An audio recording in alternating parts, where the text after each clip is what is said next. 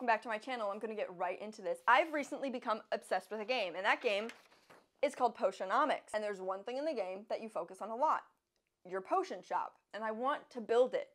So we're going to do that. I hoarded all my trash, and now this is the selection of materials I have.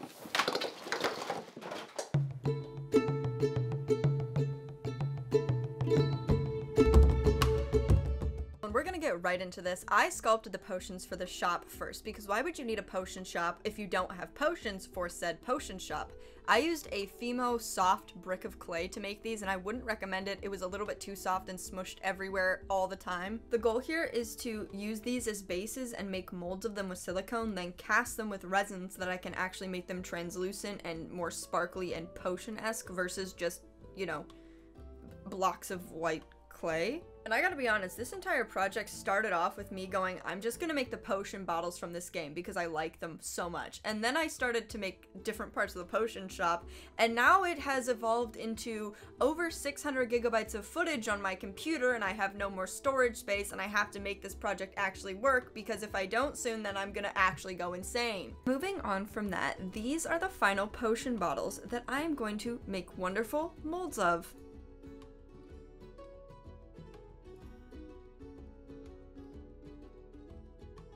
Right now, I'm molding my little mini potion bottles, and today we're going to be using Moldstar 31T silicone. I really like this because it mixes by volume, not weight, and it's a 1-to-1 ratio, so it's super easy. You just get 2 cups and pour an equal amount in each one of them, then put them together and stir. Then you pour that silicone over top of each of your little bottles, and you are ready to wait for them to cure for like an hour. Now, I'm not finished with these, but there is something I'm finished with.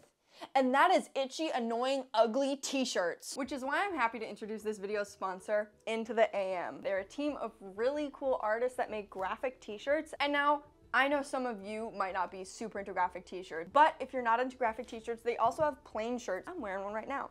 I've been wearing one. These are the only things that have been in my laundry for the past like week, because they're soft and they're not scratching my skin. We're gonna get back into the video, but not before I quickly tell you, if you click the link in my description or use the code SOUP10, that's SUOP10, you get an extra 10% off your order. Just click the link in the description because that's probably easier.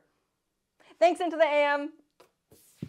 Now that the silicone is cured on these, I'm gonna cut what's called a relief line, which lets you more easily open your mold up so that you can get whatever piece you've cast out of it without just ripping it. Now, I don't actually know how to properly cut these, and I probably should have looked it up, but I did not. So some of them worked, some of them ended up ripping anyways, but by the end of the process, I had a bunch of these little molds to use.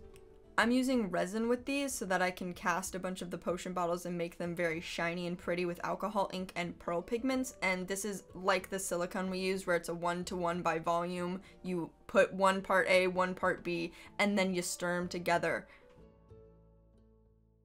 I picked out all of my different colors for the bottles, and it's smart to do this ahead of time because otherwise you're rushing while your resin is actively curing and you don't know what you're doing. Now, even though I picked out all of these ahead of time, my resin started flash curing, which means it cures at a way more rapid pace than what it's supposed to, and that pissed me off. That's also why some of these don't have any videos of me actually mixing in the pigments, but I'm just dividing the resin here into different little cups so that I can make each individual color without having to mix an entire new batch of resin every time. I used alcohol inks and pearl pigments with these, and really important tip if anyone's doing this at home, alcohol ink is a different type of ink than just ink because the colorant is suspended in alcohol, which evaporates and also doesn't have any sort of negative effect on resin except inhibiting the cure, but eventually it evaporates enough that the cure still happens. What I'm saying is under no circumstance should you put any sort of pigment that contains water into resin. The amount of air bubbles coming out of the gold resin indicated to me that all of this was flash curing, and I had to really quickly pour these or my resin was just gonna harden. And I don't know what caused this flash cure. It could be because the resin I used was kind of old, but it was annoying. Luckily, these all turned out fine and still cured, and so I just popped them out of the molds, and they weren't good to go. There's still a lot we have to do.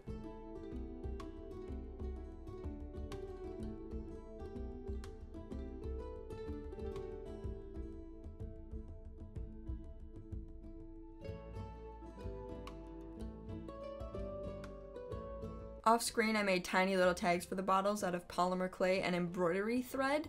and I think they look pretty cute. And then it's time to paint on all the little corks, because a potion bottle is not a potion bottle without a cork. It simply is not.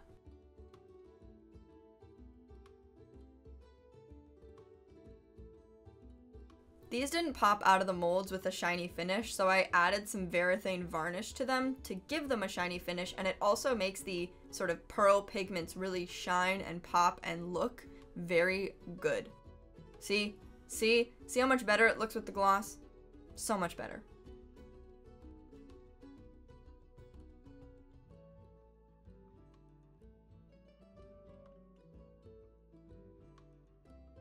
And after a few coats of the glaze, I said these were done. But the next step is building the place where you can sell the potions.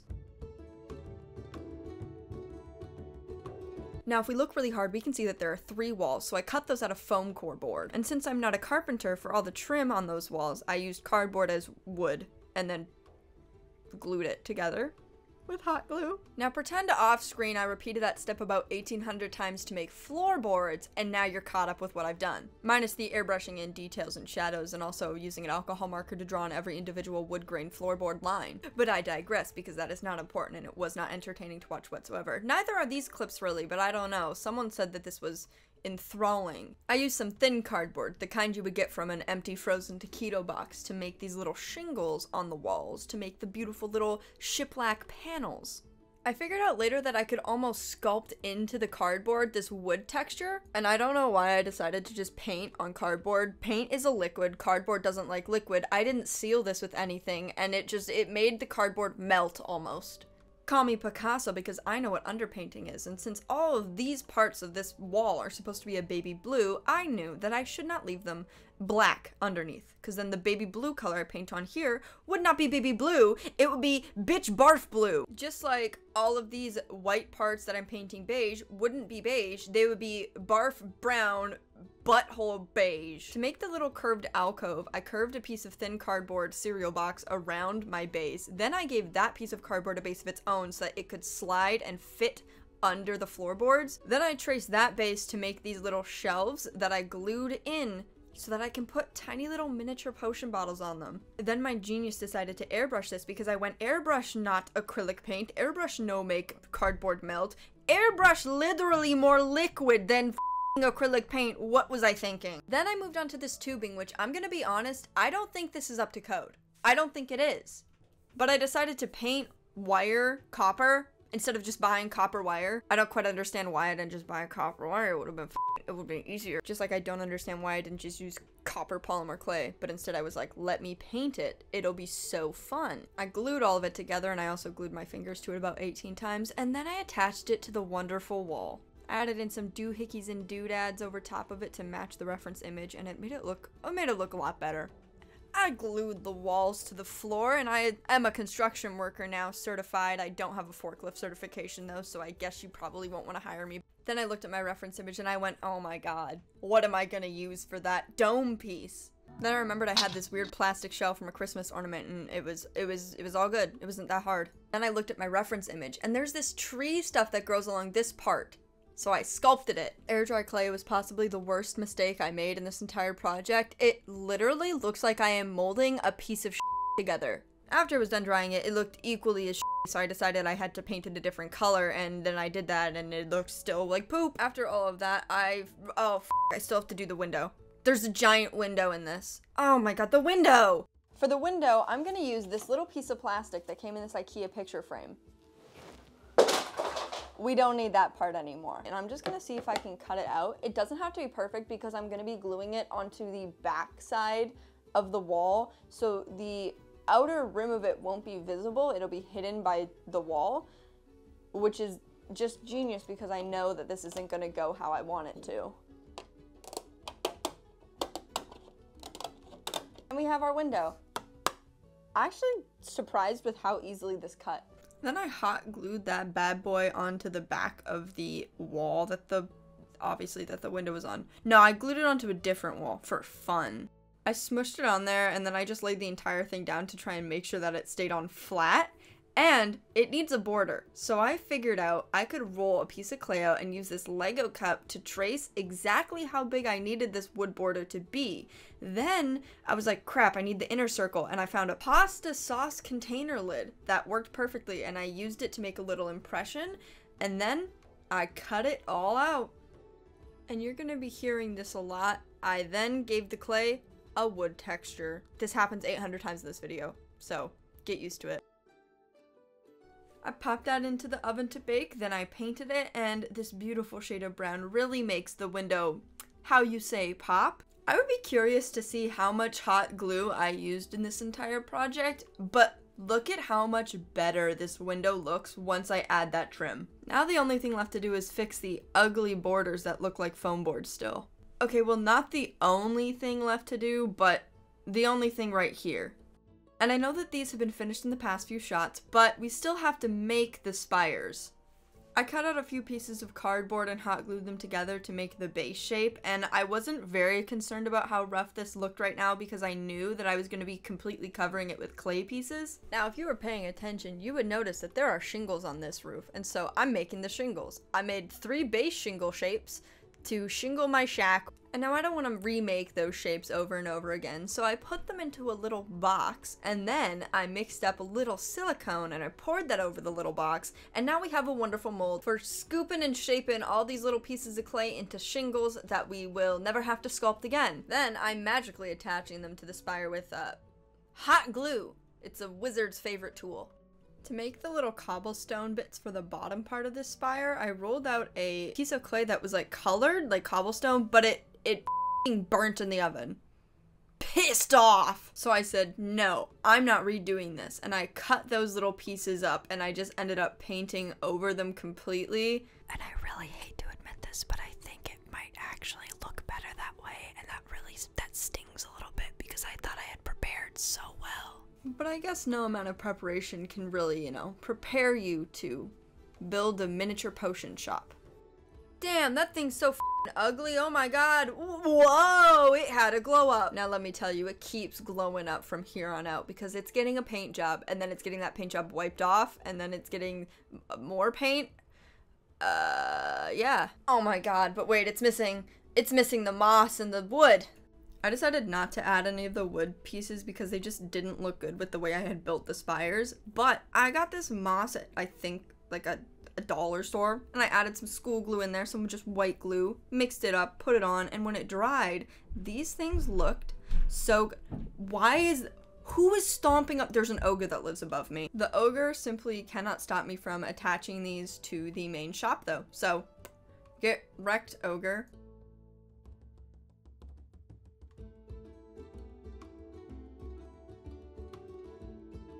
While we're over here attaching things to the wall, I'm gonna just attach these shelves by hot gluing them on, and it's kind of hard to hot glue things without the hot glue just getting everywhere, so if you see hot glue in the final shots of this project, no you didn't. And that is the base done. First, we're gonna build the 2 main selling tables. Before I could actually build any of these miniature items, I had to set a scale, and I wasn't really successful, but I tried. I sketched out the top layer of what I thought the shape sort of looked like based on the reference pictures I could find, but since it's mostly a top-down view, this might be a little bit skewed proportion-wise. And if you're using polymer clay, there's this really cool technique where you can draw out your shape and then transfer it to the clay just by rubbing it down with the graphite side facing the clay, because you're just rubbing the graphite shavings essentially onto the clay, and then I cut out that wonderful little transfer. I really like using this paring knife to cut out any clay pieces where my fingers are going to be close to where I'm cutting because it's so dull that you have to really, really try to cut yourself. To get the wood grain texture on all of these little shelves, I used a bunch of silicone tools to just trace in wood grain, and I tried my best. And I also tried to match the reference image as much as I could and cut out the little notches and divots on the ends of the shelving system. I think it makes it look a lot cooler than just 2 planks of wood, so yay, good art design!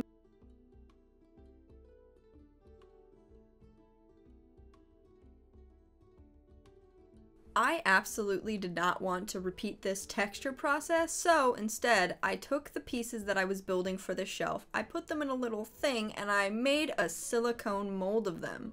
Because silicone, as we've learned, is God's tool. I used the same stencil I used for the top for the bottom, except I didn't cut out the little divots on the sides. I just left it as a rectangle, just so I could get the sizing right. I did the same thing where I rolled out a sheet of clay, then cut out rectangles to be the inserts that hold the top of the display away from the bottom. Anytime I'm using a weird liquid glue like this, it's translucent liquid clay, and it's just really great for attaching pieces together when you're gonna bake them in between stages, because you can't use hot glue because you can't put that in an oven, and super glue you also can't put in an oven. So, and with that, our two wonderful display selling tables are done, but they need to be painted, so let's do that. I immediately learned my lesson that airbrushing is simply not something I'm good at. I'm horrible at it. I'm horrible at it, okay? I fully washed these off in the sink and then just repainted them with acrylic paint.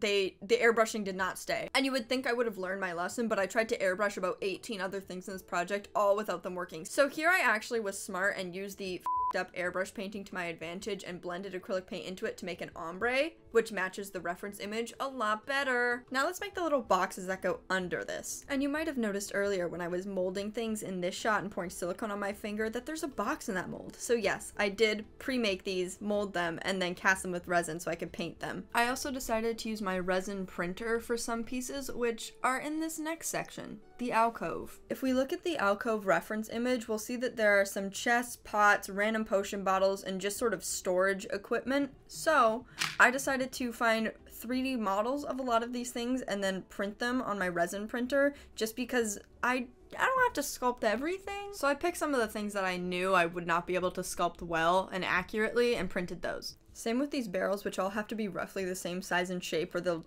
just look dumb, so model it is. Also, I was gonna make a million potion bottles by hand and then I realized I could just resin print them, so I did that.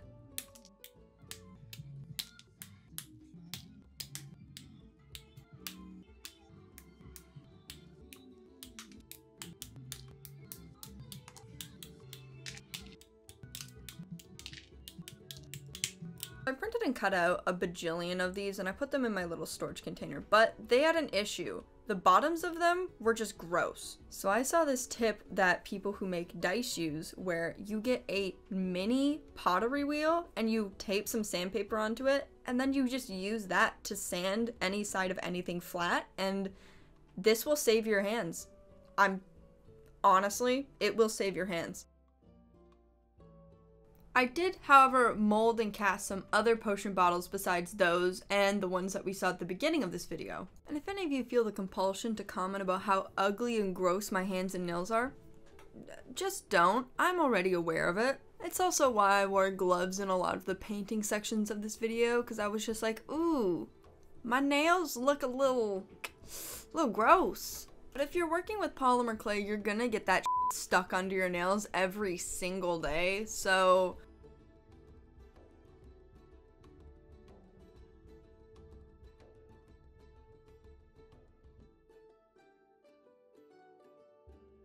and that concludes this demolding process.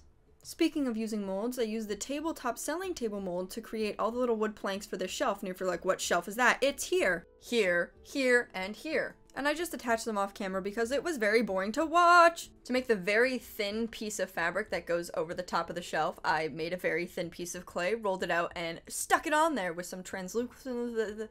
I just had a stroke? Translucent liquid clay. Then I thought, let's add a border to it because it has a border and I wanted it to have a three-dimensional border. Then I even thought, why don't we add some little cuts into it? It's old, it's worn, I don't know, maybe some moths ate part of it. Then I mixed this shade of doo-doo beige brown. It's always not the right shade. And then you add in a little bit more black or brown to try and make it the right shade, and by the end of it, you have used every single bit of acrylic paint you have, and it's still not right.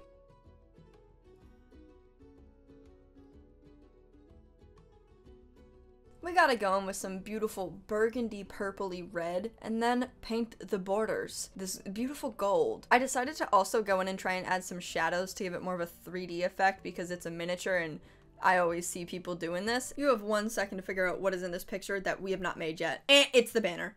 I rolled out another thin sheet of clay and then I just sort of sketched out the rough shape of this and then cut around it because I made it way too small. It ended up looking fine in the end, and after I cut this out, I just tried to texture it by crumpling it in between my fingers, and somehow that worked. After the crumpling, I painted this red, and then you'll never guess what I decided to do. I decided to cut corners and freehand on the design, and you know, a vinyl template probably would have looked better, but it wasn't worth the amount of time that would take to make and then apply. Speaking of apply, I applied this to the shelf, and I'm excited because now I don't have to fill the space behind the banner with any little items. It can stay empty. But you know what can't stay empty? Displays. Like these! You guys know the drill by now. I cut out a rectangle, I textured that rectangle, and then after I textured it, I said, I'm lazy, I'm not texturing this again. So I cut out the other base part, but then I molded, that's right, I molded both of them with silicone. Then I even did future me a wonderful service of making a bunch of little pieces all at once. I rolled out some I rolled out some polymer clay into very, very thin sheets so that I could set them on top of the displays to create their little mounting bases and also the wonderful pieces of fabric you see in this picture. Now this clay is definitely thinner than my patience, but my patience is getting there because I baked these and then immediately cracked every single one of them because of how thin I had made this clay, and it's entirely my fault, but I would like to blame someone else. So, polymer clay companies, come on, get it together. And in a rare moment of metacognition for me, I remembered I should not be using an airbrush, and so I painted these with just acrylic paints. No airbrush, no diddly-daddling, just good old acrylic paint. We should all be thanking our lucky stars that I decided to just paint this on, because if I had tried to airbrush this line, this project would not be happening. I would have airbrushed it once, messed up, and broken it.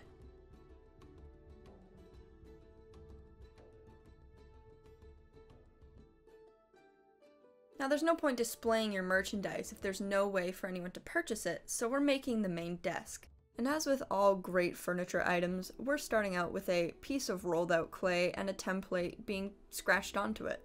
Now, I know these next two shots might make you think otherwise, but I promise I know how to properly hold and use a knife. I don't know what compelled me to cut this like upside down. I think it's because I was trying to make it look cool for the camera, but I didn't even succeed at that, so it was all for nothing.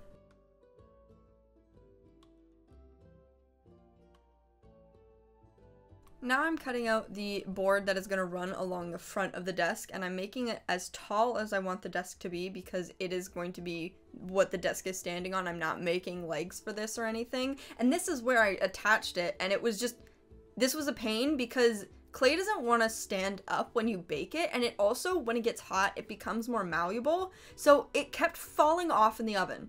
And I burned my hands trying to shove it back on. Time to use more translucent liquid clay to attach another piece of polymer clay to the original piece of polymer clay, and then add some more wood texture to it.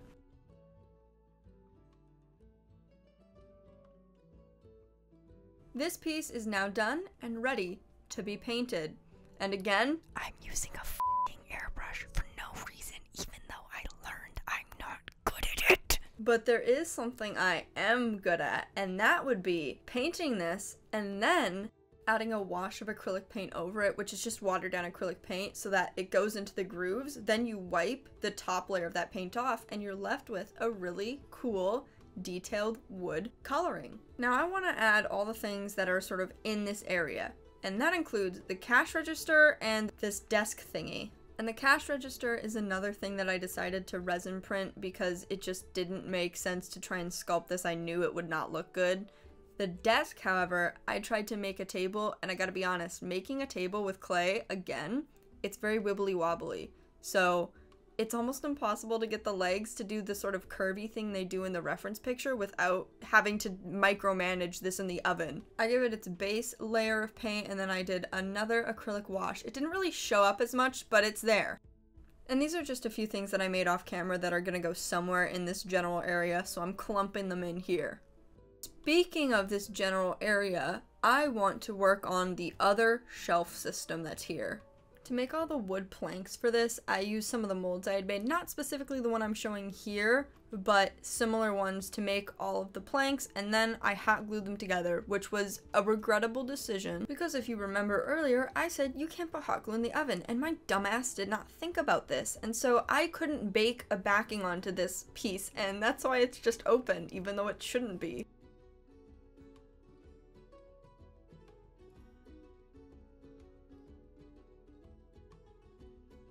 The only two things in this shelf are these two chests, and honestly, I'm very happy about that because there are so many tiny things in this diorama.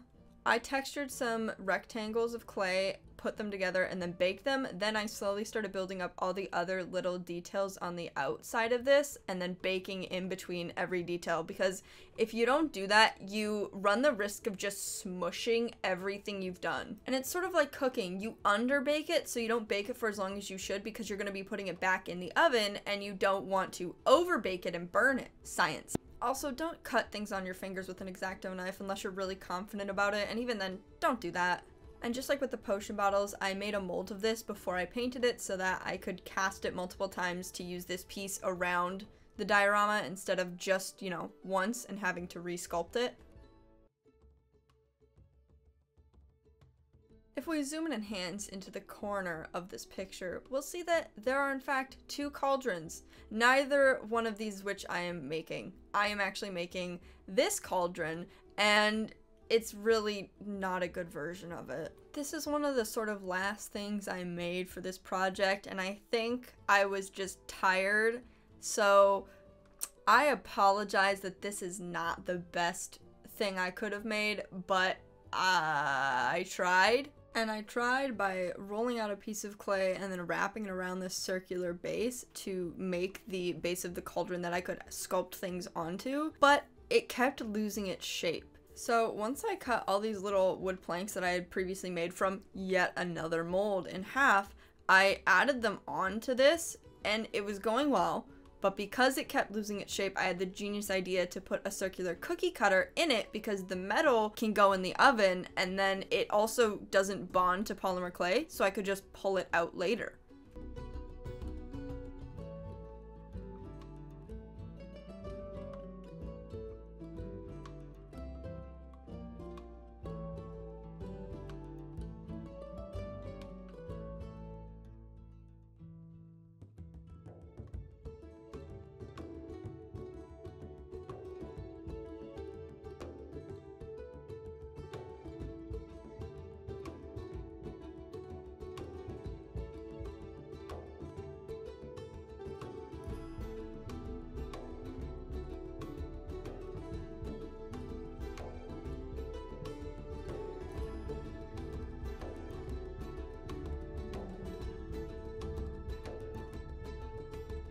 Now, since this cauldron was the last thing I had to make for this, it's time to put all the little things together and then into the base. I'm just gonna let the wonderful music take you away, so enjoy the process.